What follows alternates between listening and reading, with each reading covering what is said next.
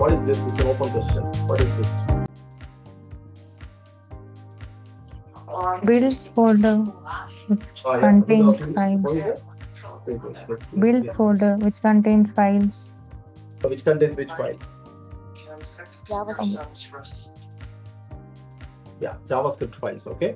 From there, only those things which are there. Ultimately, you do whatever code you write.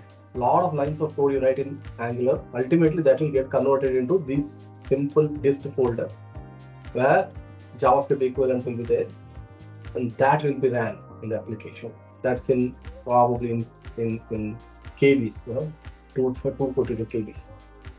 And entire code that you have written in Angular, that will be converted into JavaScript, and then that will be ran in the browser. So this is where you'll pick it up from, and then you'll run it in the browser. Hope that is clear, right? That's what the dist folder was. So